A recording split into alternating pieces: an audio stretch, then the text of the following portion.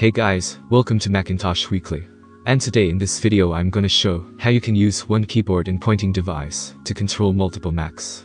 If you're new to the channel, make sure to subscribe, so let's begin. For controlling multiple Macs, you'll need to be connected with the same network through Ethernet, Wi-Fi, or Bluetooth.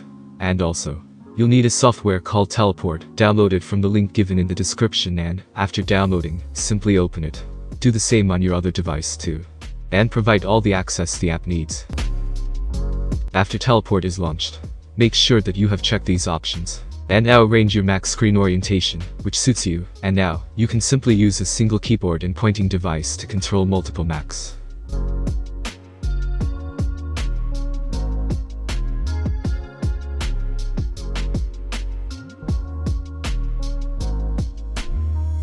And now, each time you switch to the Macs, you'll get a swoosh sound.